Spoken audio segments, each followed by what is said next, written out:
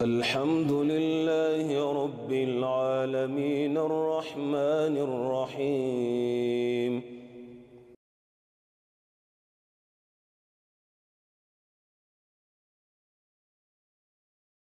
If you look at Isaiah, was how old? 22 years old. This is 2 Kings, right? Ahaziah. Ahaziah. Yeah, who is he? Sure. So Joram. So Ahaziah was 22 years old when he became king, and he reigned 1 year in Jerusalem. His mother's name was Athaliah, the granddaughter of Omri, the king of Israel, right? That's what it says. Good? Yep. Makes sense? 22, am I right? Okay. That's what it says. Yeah. So if you look in the same Bible, but now we go to 2 Chronicles, chapter 22:2.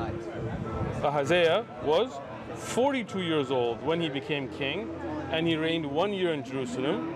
Now somebody might be like, oh, it's a different Ahaziah, but his mother's name was Athaliah, the granddaughter of Omri, right? So the reign was only 1 year, so it's not like, you know, different. Was it king of Israel? It depends. Of Jerusalem, yeah. Jerusalem. Right? And we'll In go both back of to them. the other one. Sure, no problem. Jerusalem. He reigned 1 year in Jerusalem. He was 22 years old when he became king. Yeah, I'd have to look at that again for sure. Right?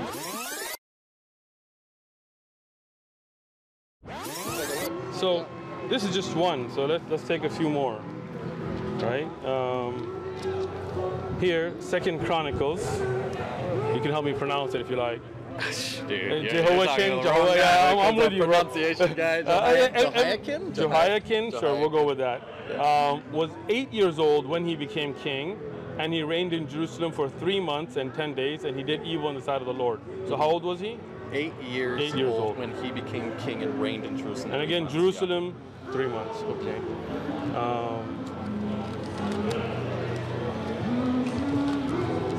Now we'll go back to 2 Kings 24:8. Jehoiakim was 18 years old when he became king and reigned in Jerusalem for 3 months. You see, like the same kind of inconsistent numbering.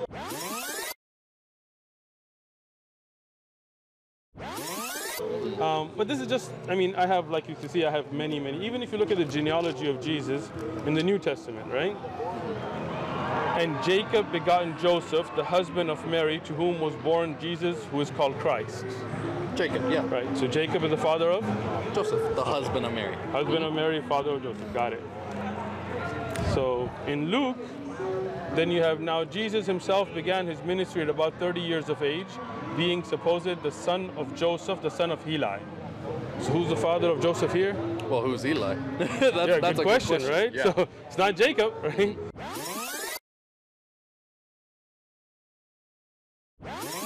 And I mean, you can when you go home, you have a Bible. I'm sure you do a side-by-side reading.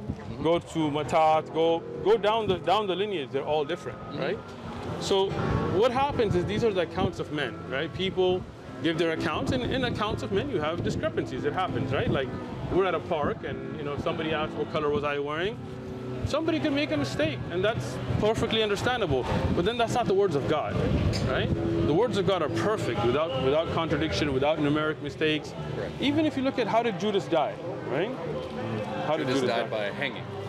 Excellent. So now we have here in Acts. Now this man purchased with a field with the wages of his iniquity. So what did he do with the money? He purchased a field with it, right? And falling headlong, he burst open in the middle, and all of his entrails gushed out. So there's no hanging here, right? He fell, right? But as you mentioned, you will also find the other account in the Bible as well. Okay. Right? Then he threw down the pieces of silver in the temple. So now here, he didn't purchase a field, right? He threw the money in the temple and departed, and then went and hanged himself. So did he hang himself? Did he Fall from the branch? Right, did he? Right. Where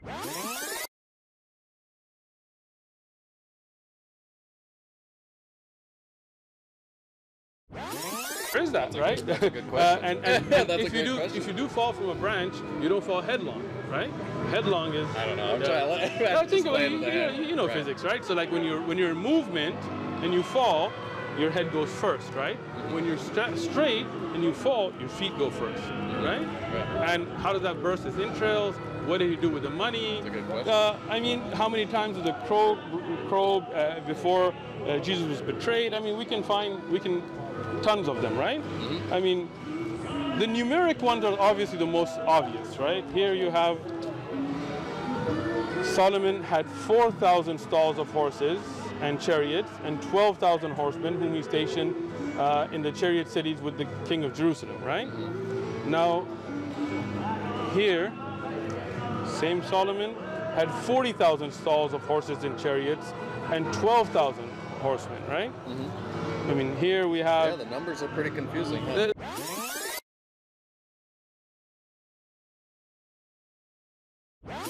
They are, right? So now... So what do you do with that kind of information? Good question. Like, were you a Christian before, and that kind of crumbled your faith in a way? Not really. Where So you were let me looking for the explain it to you, right? Yeah. So I was raised in a rather secular family, right? Oh, my family is from a Muslim country, but I don't have any Muslim friends growing up. So growing up, all my friends were either Christians or Catholics. So I used to go to church with them, just out of friendship. So I used to go to Bible studies. Are you from San Diego? Or? Okay, so in San Diego we have a church called Horizon off of Genesee and Balboa. So I used to go there on Wednesdays. We used to have this huge Bible studies, and this was actually given to me there, right? Somebody gave this to me as a gift to read. So I started to mark things. I mean, it's not just contradiction. There's many things that didn't make sense to me, or I had questions about. I'll give you an example, right? Here we have, and if a man beats, this is in Exodus, Old Testament, right? And if a man beats his male or female servant with a rod so that he dies under his hand, he shall surely be punished. Notwithstanding, if he remains alive a day or two, he shall not be punished, for he is his property. Right? That's pretty, for God's laws, that's disturbing, would you say? No? I mean, it depends on the context, I think. I think we can read the context. A man beats his male or female servant. Right, but I mean like the context of like the rest of the page and the time. When would it be okay to beat your slave to death if he remains alive a day? It's okay because he's your property? Well, I don't. Yeah. I mean, I don't think so, but I agree with you. Know, like, you know, you don't know. How do you feel when you read that? Yeah. I feel this is not the law of God. God would not approve law where you If own God somebody. said that, who are we to say that's not the law of God? Excellent question. Yeah. So, as a person who wants to find the truth, I believe that God is just. Right? I'm sure you believe that as well. Of course. Right. And I don't believe this is just. Right? Where does that come from, though? Okay, so you tell me. Do you believe? asked you. Oh, okay. Yeah. I tell Where you. does that come from? No problem. I believe we have what's called fitra. Fitra is a natural compass, a natural thing that you're born with. Like if you see a little child being raped and murdered, nobody needs to tell me that's wrong. I feel that's wrong, and I'm sure you guys would as well, right? Yeah, in Romans, Paul talked about that being called written on our hearts. Okay. It's like we already understand the moral law. There you the go. The question's not how we know it, though. Why is it good? Who So, said? why is it bad, you mean? No, why? No, I mean, I'm sorry, talking about why. All right. We think that is wrong. Okay. Why is that bad? Right. Who says? Yeah, we may know it's bad, There you go. but why? So I told you, like, I feel this is wrong because my fitra, as you said, the law in your heart, or your natural state of understanding, sees this as not just. Oh yeah. Now my question to you is, Seems kind of brutal in a way. right, yeah. so do you see this as justice?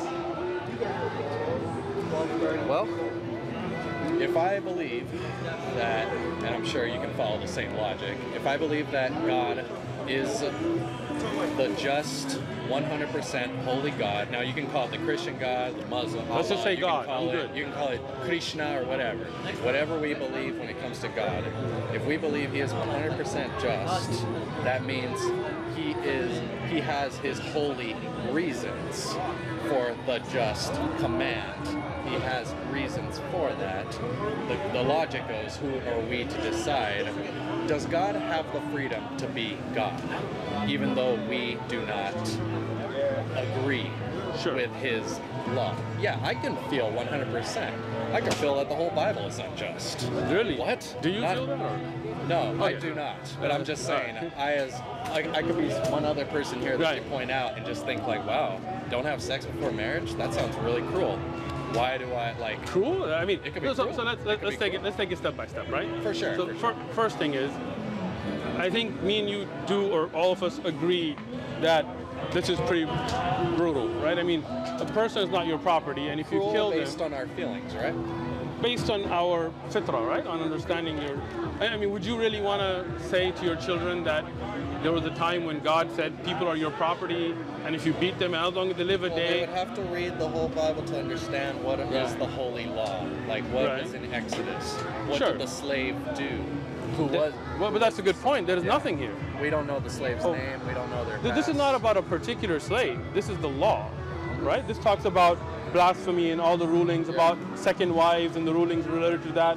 So this is not one particular slave that did something.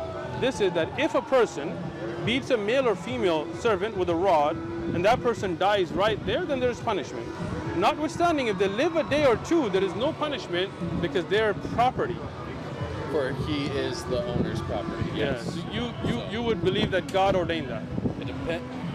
If that is his law, then God, the just, 100% holy God, has proclaimed it to be so for reasons. God's not a God of confusion. God I would have agree. his reasons And this is for confusing, that. right? Yeah, Right? it could be. It Okay. is confusing. So So we would have to understand that he is just 100%. So therefore, how we feel when it comes to that, we might be taking it wrongly. Because what did that Gotcha. slave do to be beaten? once again, there is no particular slave. There's no context of what was done. Male or female servant with a Yeah, rod. go ahead. So he dies. So I mean, Yeah. you're really basically you're saying that if you have a slave and you beat him so bad he dies after a day, it doesn't matter because that's your property. You can't believe that's just. I mean, I just okay, good. So, I mean, we both agree it's not for just. No reason. If I Okay. had a bad day at work, So like, I I'm mean, not gonna- is there a reason given? I mean, is there a crime given or? Go ahead. The implied reason. Someone Is there an says implied reason? What would that reason be? contend with each other and strikes the others.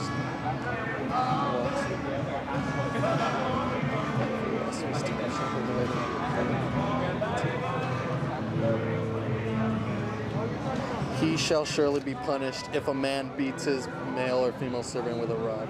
If he remains alive a day or two, he shall not use his property. So what would be the law that ordains an owner to beat their female servant? Like, did they rape their daughter? None of that is there. I mean, there is no. Well, you got to read the whole law. I did. I've read this whole chapter. You can read it at home no, too. not the chapter. You got to read Leviticus. You got to read Deuteronomy. I have you read gotta the Bible cover to cover, right? And I'm sure And you what, have how as did well. you feel about the Bible? What's Oh, your view of the sure. scriptures? I find a lot of contradictions, clear, like we've showed you, numeric contradictions that could not be the words of God.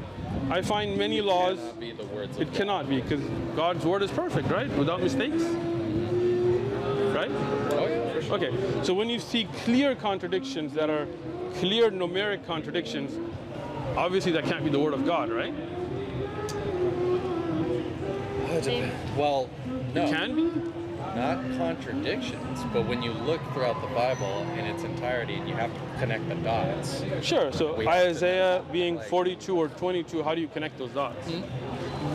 Isaiah being 42 or 22 is just a clear numeric mistake, right? It's got to be either one or the other, right? Well, Or can you be 22 and 42 at the same time? Become a dog ears? That's a slippery slope because Right. throughout the Bible we always see the number 7. Like, are you aware of those verses where it's like 7, 7, 7 days, 7 this, 7 Sure, that, 1,000, right? We've signed 1,000, 40 a lot as 1,000. well. It's like, is it truly 1,000 or 40, 40, 40, 40? Yeah. So But numbers we're can talking be a about little tricky. ages, right? 8 It's years still a old or number. 18 years old. So you're saying that's not really an age? Well, it could also depend on just the laws. What is grounds to become a king in Israel at a certain age when it comes to legal? If the rule is only ruled for 1 year or 3 months, you can't be 22 and 42. You can't be 8 and 18. You cannot have 40,000 and 4,000. These are clear numeric contradictions, right? Even if you look at the MacArthur Study Bible and some of them, he says this is an error of manuscripts, right? So this means this is not the words of God, it's the account of men. And the account of men can have error. That's understandable. But then it's no longer the word of God, right? If there is clear, contradiction, it cannot be the word of God because God is a God of logic. So what is the answer? Agreed. There you go. So who's the father of Joseph? Is it Jacob or Heli? Right? Who's his father, right? Is it Matan or Matat, right? If you go all the way back, do a side-by-side reading, the generations are different. So the answer is, these are accounts that people have made up that were in Koine Greek. Matthew's the Jewish lineage, and the other lineage is a different culture. What culture is that? It's a whole different. This one was more the Jewish lineage, and there's a lineage, I think, based on the lineage of Mary. How could that be? Because this says that Joseph was begotten by Jacob, and the other says he's the son. How could that be Mary then? Son of Heli. We have to do more research because there's other people in there that are referred to by two names as well, like Peter and Simon. If that's two names, Matat is also a different name, Michli is also a different name. Do a side-by-side reading, right? And the number of generations are different, right? Well, we could definitely look more research into it for sure. No, you showed me this. Yeah, I'll have to definitely take another look at it. So what answer have you come to a conclusion for yourself? I have come to a conclusion that these were works written in Koine Greek way past the time of Jesus on this earth. Meaning most of these, if you look at the manuscript that you have, they're going to be 150, 200 years after the time of Jesus, right? Most of the authors of these Gospels, if you look at research on it, they're anonymous, right? They're named as the Gospel according to, but they're not writings of direct eyewitness accounts.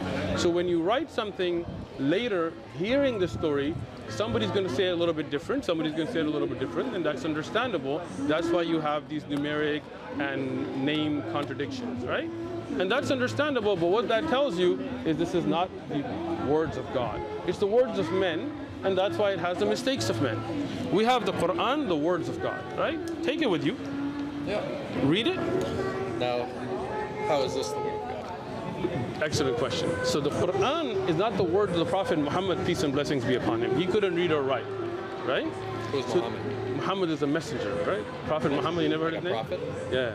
I mean, I know of the name, but I just never got you. I got you. Okay, so Allah, according to our belief, the God, the only one worthy of worship, sends prophets to bring his message. We believe Abraham, Moses, Jesus, Muhammad were all prophets sent with a message, right? And some of the message gets corrupted, as we see here. People give their accounts later attributed to God, and then you see mistakes come forward, right? The Quran, on the other hand, is memorized letter by letter, word by word, in perfection by people from the time of the Prophet, peace be upon him, till our time. Perfection by people. But the perfection of preservation, right? Meaning, which is not perfect. Well, it is perfect because Allah ordained it to be. Let me explain. How do I know that? I will show you. Okay. So let's do this. Let's do a little quick fun test. You didn't give me this, right? No, but you can have it. Huh? Oh no, somebody else. Oh, gotcha. I'll put this right. All right. Pick a chapter, any chapter you like. Just here's a list of chapters. It's like magician's cards. Do it. No, not magician's card. You'll see. It's a factual way. Try it. Wait, you want me to just do it with a finger? Yeah. So let's do. Bam. No. There you go. Okay. So the beginning is chapter Saba, right? Habibi. Saba. Raise. Saba? Yeah.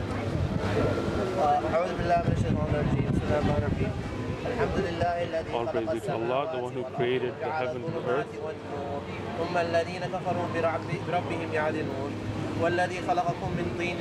That's it. So when was this whole thing written? This was written in the lifetime of the Prophet Muhammad, peace be upon him, right? So there were in the scribes. span of 30 years? 23 years.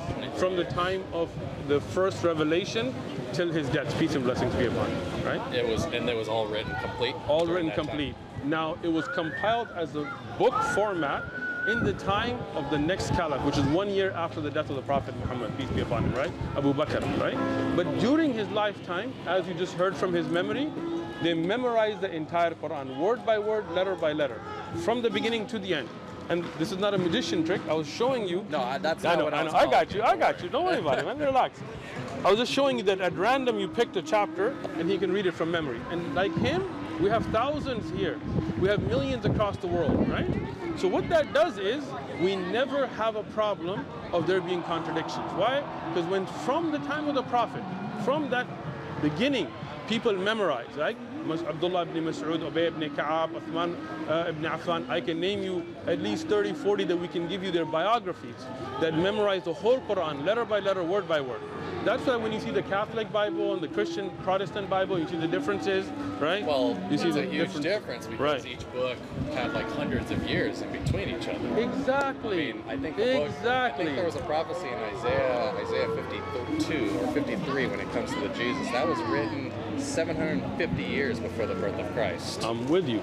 So, now, when you look at that time span, and then the writing of the New Testament, which happened over a time span, you know, the original manuscripts that you get, that you base the Greek, I have the Greek New Testament if you want to take a look at it, right? Most of those are from the 7th century, right? Actually, it's 30 AD. 30 AD, a full manuscript? Well, maybe 50 AD. Well, a complete manuscript. Well, we have the book of Mark that sources are saying that it was written probably in 50 to 60 AD. Complete New Testament manuscript. Mark, yes. Mark is one book. Right? Yeah, I'm talking about the complete New Testament. John, Luke, yeah. So the complete New Testament. But when you have the book of Mark, that early on. Right. Like you know what's the earliest manuscript that you have? You don't have complete Mark from 50 AD either, right? Go home and look it up, research it, right? Read Dr. Bart Ehrman, I have all their research, I have the books. You heard of Gary Habermas? I'm sure I have. He's definitely one of the top New Testament scholars, and they could date the book of Mark all the way back to maybe the complete 50 or book? 60 AD. Yeah, the complete letter book of Mark. All right. Let's go home and take a look at that.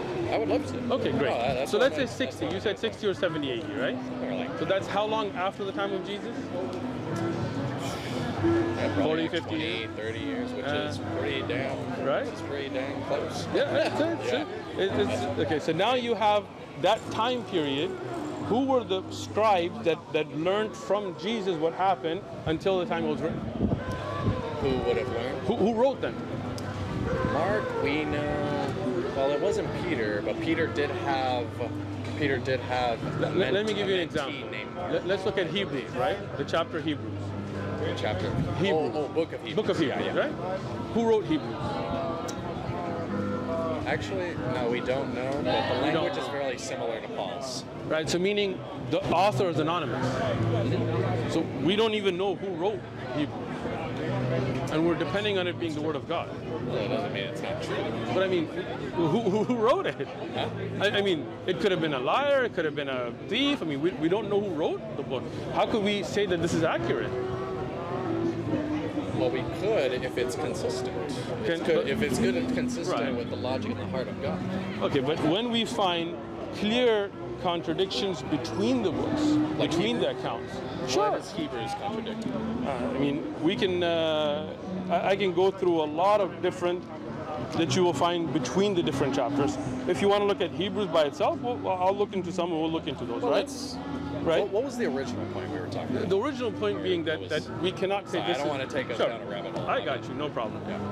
Point being, with these clear numeric contradictions, with these differences that we find, I don't believe this is the Word of God.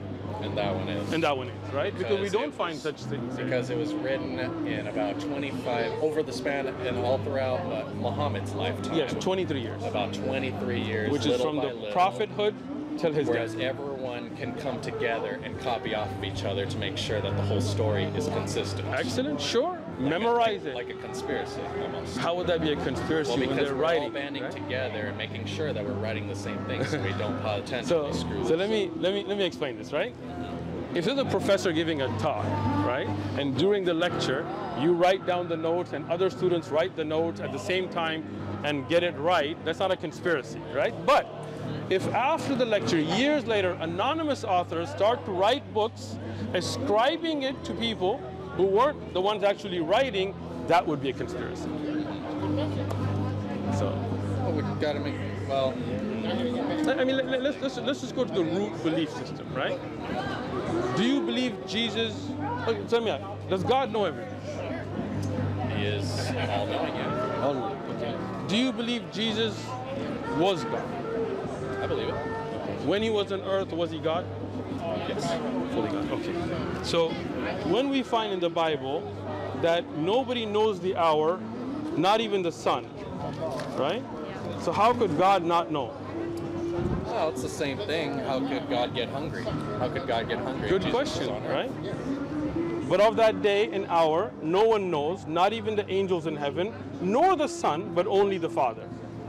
So, as you said, God knows everything, and if Jesus was fully God, he would know. But it says the Son does not know. But he also says, Mark. I and the Father are one. Sure. So Let's say, can we as humans come no to problem. that conclusion? Let's say I say we are one nation. Me and you are one. We're together. Does that mean we're physically one? No, but we're humans. So, we are humans, of course. But if we say, me, my whole household, we're all together, we are one, even my cat, my dog, everybody, we're on the same page, doesn't mean that we're all the same, right? When you have a clear evidence, because you said God knows everything, right? And it clearly shows the Son does not know, then obviously he's not God, right? I wouldn't come to that conclusion right away. Why not? Because remember, like I asked before, how did Jesus become hungry after 40 days of fasting if he was God? Good question. And he's not God. I'm with you on it. So, would one at least ask the question, is God able to limit himself for the purpose at hand? Sure. When What do you you say, think? let me answer, right? When you say, is God able or capable, we don't get into the hypotheticals. Why? Because God can do anything, right? But there are certain things that would make him no longer God then, right? Basically, you would no longer be, let me give you an example. You have a square, right? Can you have a circle square? Impossible. 'Cause it would be a Impossible. square. Excellent. Now, if you have a square, could you reshape it into a circle? Like let's say you have it Play-Doh, right? You make a square. Can you reshape it into a circle? Yes. But then it would Because no it's longer. But then it would no longer be a square. Correct. Okay. So God can do anything, but if God doesn't know, then that's no longer God, because God knows everything. That's from the sifat or the characteristics of God that He's all-knowing. God doesn't get hungry. God doesn't get tired. He doesn't weaken, right? So if you're saying that He did, then that means He was no longer God. Able to what? Or If you're saying God came on earth and then He no longer knew, right? Then that would mean that He was no longer God. God the Son, as in his words, does not know, but God the Father does. So again, that would mean the Son is not God, because you earlier said God knows everything, and here it shows the Son, and didn't say God the Son, it just said the Son does not know. So when Son does not know, then by definition, then He's no longer God, right? That's still not the case. Why is that? Because we know that Jesus, the Son of God, proclaimed the Son of God because he knows he proclaimed he's from the line of David, therefore the coming Son, the Messiah, the Son of God, the leader of Israel, out of the Roman grip. He himself proclaimed, I and the Father are one. And even though He is the Son of God, that is true. If he said, I and the Father are one, that is also true. I mean, how can God be three people? We don't know. I agree with you. Doesn't make any sense. It sounds like it's confusion, and God is not the author of confusion, right? We also can't understand God. Right, but think of it this way, right? Think of it. I wouldn't jump to the conclusion that just because we don't know something, therefore it's confusion. Let me ask you this: How many sons does God have? A begotten Son, only one. Only one. Okay. I mean, that's a tricky question. Because how many sons? Like, are we talking about the sperm, an egg? You think God had sperm? A son? No. Okay, I was like, well, where did we go there? But you know, are you getting I don't believe God. My question? I do, but when we look in the Bible, are we talking right? genetics? Like, no. Then you would have no sons, right? Because you don't believe Jesus spermed God, right? Or you believe that? Jesus. No, I do not believe. Okay, well, you scared me for a minute. No, but we know that He is the begotten Son of God. He gave His only begotten Son. Whosoever believes in Him shall not perish but have everlasting life. Then you shall say to Pharaoh, this Old Testament, thus says the Lord, Israel is my son, my firstborn. Well, that's like calling your employee like, excuse me, son. Figurative. Oh, okay. Like so here it becomes or if just a random child tries to, I don't know, wants a book. I got like, you. Sorry, it's son. figurative. Like, sorry, son. Like, beer's not for you. Gotcha. Like that. Like, sorry, you can't drink, son. Excellent. Like, excellent. It's a sign of honor. Like, I'm care with you. about you. Endearment, so much. Yeah. but not really a son. No. Okay, good. That's not how I would see that. All right. He shall build a house for my name, and I shall establish his throne of his kingdom forever. Talking about Solomon, referring to David here. I will be his father, and he shall be my son. The seed of David and Solomon. Yeah. Right, Solomon. So Solomon is... The seed. I'm sorry? The seed. Down the line, the lineage. This is regarding Solomon, not David, right? This is referring to, regarding... he will build a house for my name. That's Solomon, the Temple of Solomon, right? Mm-hmm. So he's called the son as well. I got you. Let's look at begotten, okay? Book of Psalms, I'm sure you've done it. Here David, Old Testament, right? I will declare the decree the Lord has said to me. You are my son, today I have begotten you. His lineage, yes. No. I will declare the Lord has said to me, to David, you are my son, today I have begotten you. You know? What do you mean no? It's right there. Well, that's... Come on, bro. No. You're stretching this, right? Come on. No, I'm actually not stretching it because we know because the line of David that Jesus is of the line of David. Sure. But this doesn't say anything about the line. This is David saying, I will declare the decree. The Lord has said to me, to David. This is Old Testament. David's not the capital N. What do you mean capital M? This is from Greek. There's no capitals here, right? You are my son. Hebrew. This is Hebrew, you're right. Yeah. So Hebrew is not about capital. There is no reference to the lineage here. To me. God has said to me. It's Psalms of David. Come on, bro. Yeah. Go home, pray on it, think about it, look up. I appreciate that. Right? But you're trying to sell the Quran to me. I'm not selling anything to you, right? So I'm here to tell me about the Quran. Sure, no problem. One more thing I'll tell you before we go there, right? If you go back to the genealogy of Jesus again, if you go to the end, the son of Enosh, the son of Seth, right? The son of Adam, the son of God. Adam. Right? But again, we don't believe Adam is physically. You're saying those are all terms of endearment. Even the Father... Well, I feel like that's just referring to the fact that God created him. Excellent. I agree. So God created Jesus as well. God created Moses as well. But they're referring to son with a lowercase s. Again, you're putting the cases in there because in the original Greek or Hebrew, there is none. It's worth looking at. Excellent. Yeah. Look at it. Look, I appreciate it. So let me tell you about the Quran. First thing, the Quran, this is not the words of Muhammad, peace be upon him. It's not the words of his companions, right? I've heard that before, yeah. Excellent. Good. It's not the word of Muhammad, right? It's not. Okay, so they were wrong. So who was wrong? Whoever told me. Somebody told you that Muhammad wrote that. Oh, it wasn't a Muslim. Don't worry, it was like I believe they weren't because Muhammad couldn't read or write, so it would be physically impossible for him to write this, right? So this is a book that was revealed, right? And how was it revealed? The Prophet Muhammad, peace be upon him, he was not a poet, right? Like there were poets in the Arabian Peninsula that were very eloquent, but he wasn't. Like historically, you can look up any biography of his. He never wrote poetry.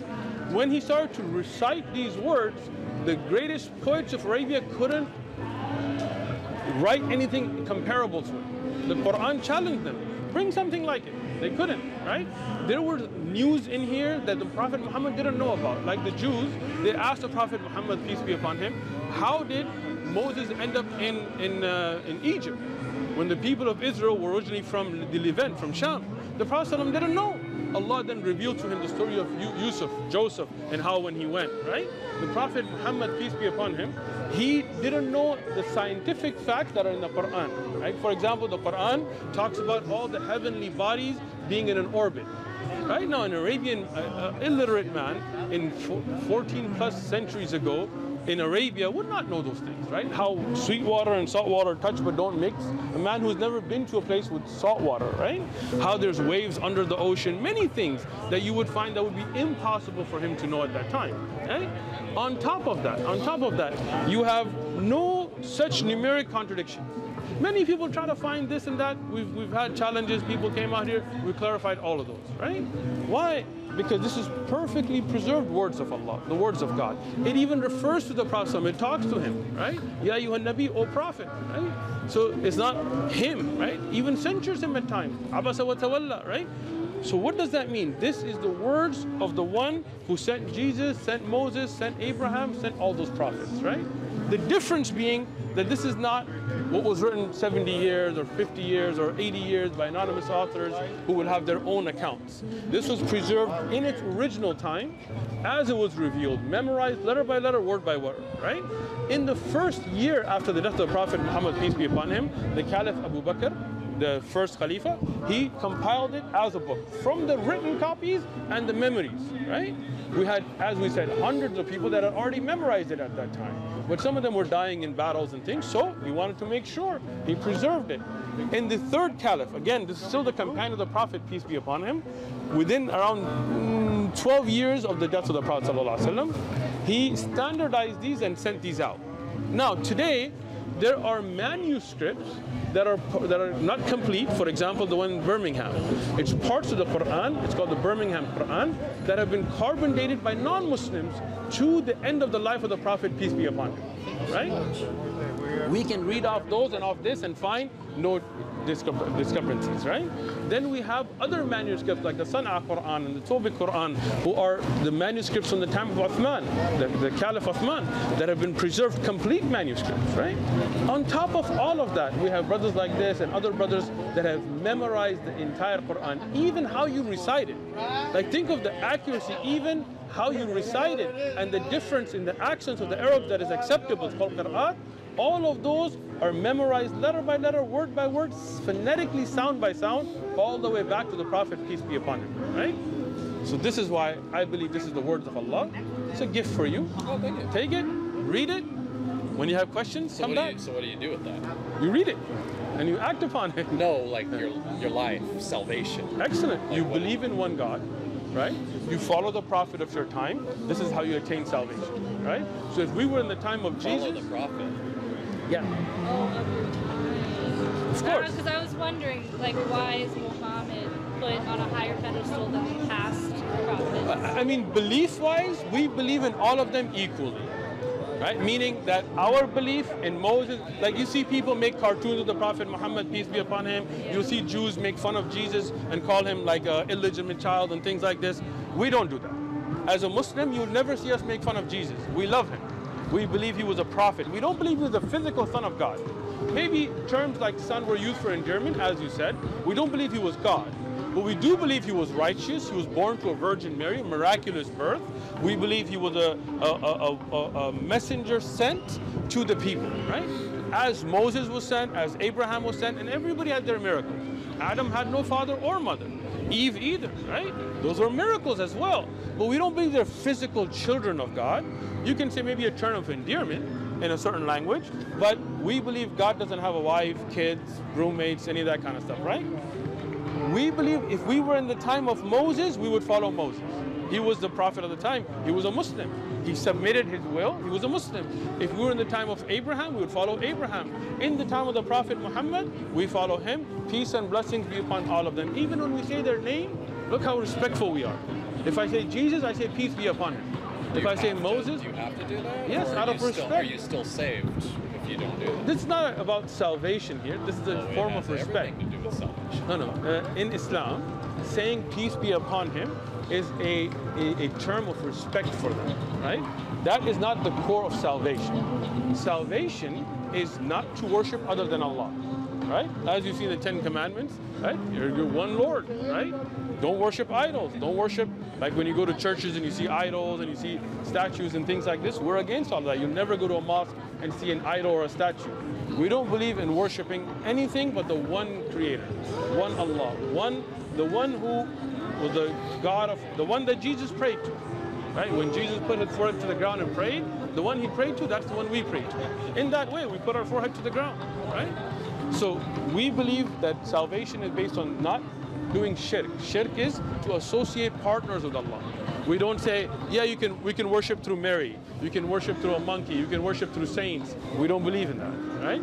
We worship directly one Allah. We don't pray through Ali, a companion, or to the Prophet Muhammad, peace and blessings be upon him. We believe you worship none but one Allah, okay? And you follow the Prophet of the time. So if we were in the time of Noah, we would follow Noah, right? We are currently in the time of the Prophet Muhammad, peace and blessings be upon him. He is the last of prophets, as the Quran tells us, right? So then, this is the Prophet we follow. That is salvation. So, and this is just a curious question, because you just spent so much time breaking down the Bible and saying there's inconsistencies and all that. But you're also talking about how you still believe the Bible. I do. So let me explain that, right? I believe in the message that was given to Moses, right? But historically, let me finish. You can have yeah. Go ahead. Go ahead. Thank you.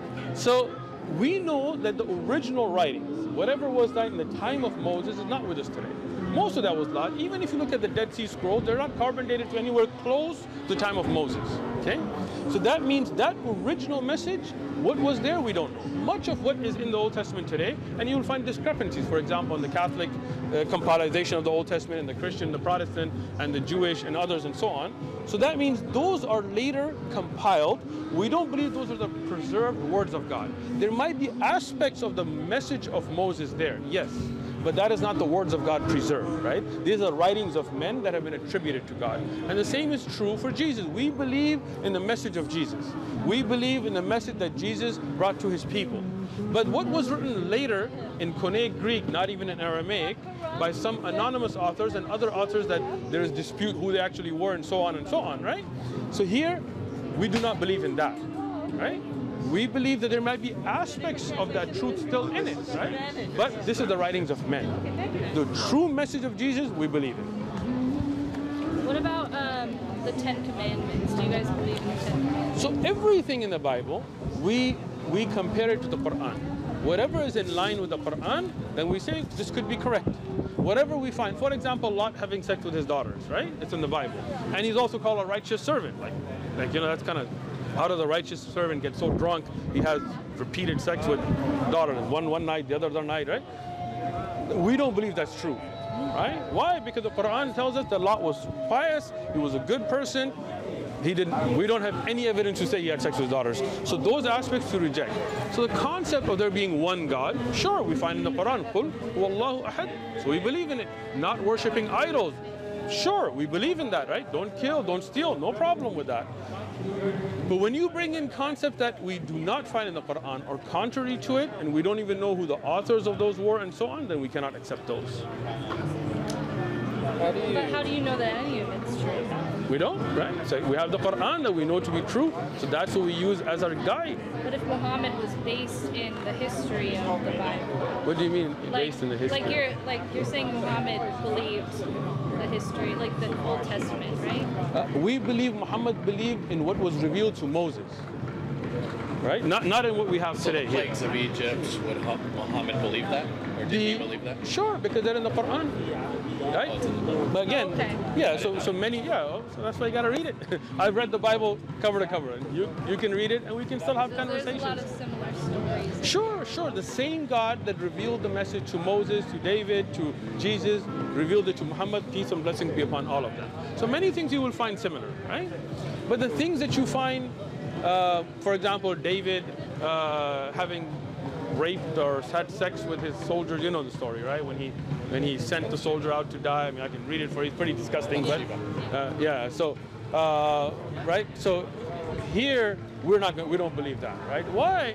Because David is called a prophet, and how can somebody who's called a prophet, somebody who's respected and stuff, people make mistakes. I mean, don't get me wrong, but when you know a woman is married and you're peeping in on her, and then you see her taking a bath, then you call her, and then you impregnate her, then you find out who was her husband, then you call him, then you tell Job to put him in the front line of the war so he can die because you just impregnated. That's pretty gruesome and disgusting and stuff like that. And we don't have that in the Quran, right? So we do believe there was David, but we don't believe he did all that. So how does a messed up person get saved? He repents. He repents, no problem. But again, repent. What do you mean? To Allah? To Allah, to the one God, to the Creator. No confession to a man. No need to kill anybody. You go to the one God. You say, what's your name? My name's Sam. Sam, all right? Sam. So Sam. All right. You say, Sam. Oh God, I'm Sam. I'm your servant. I made a mistake. Forgive me. I mean, there are some conditions, like for example, one, you should feel bad about what you did. You shouldn't be like, yeah, man, I did that. No, like you should feel bad. You should make a strong intention not to do it again, and then you repent to God. That's it, right? If you wrong somebody, then you should fix it with them, right? Let's say you stole my glasses, right? Then you'd be like, I'm sorry. Here's your glasses back, and then you repent to God. Sure, that's it. Does Allah require sacrifices? No, right? Allah forgives. Allah is the most forgiving, right? We have things that we sacrifice from our own want to please God. For example, I may have some and I want to give it to the brother because I want to give sadaqah, right? I want to give charity. I might take a goat and slaughter it and give it to the poor people so they can eat, right? But Allah doesn't need sacrifice. Allah is so merciful, so loving that your repentance is enough.